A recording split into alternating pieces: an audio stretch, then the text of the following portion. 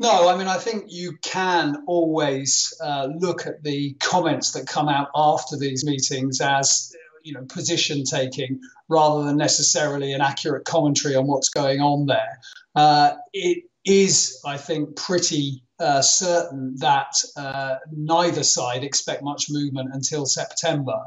They're not really going to do a great deal, I suspect, in August. I still think, although we heard talk from Barnier yesterday about a deal being perhaps unlikely and some pessimism from Frost, that a deal is probably still more likely than not, simply because it's in neither side's interest to come away from this negotiation without anything.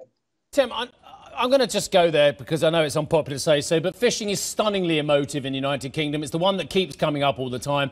I'm very proud of our heritage, roots as an island, blah, blah, blah. But the point of the matter is, it's 0.1% of the British economy. Beyond the emotive side, why are we getting so hung up on such a small part of the British economy when most of our catch goes to the continent anyway? So we need the customer.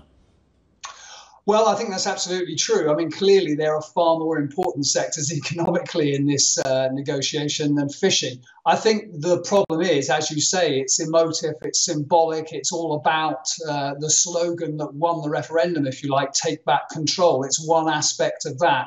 And certainly in some communities, it plays very well. And I think, for the government, that is important because it's not only obviously got an eye on the negotiations themselves, but also on the electoral implications of anything it does. And actually, it's also important for Scotland as well. Scotland has if you like, a disproportionate share of fishing. So it's quite important that England isn't seen to, if you like, sell out Scotland on this issue.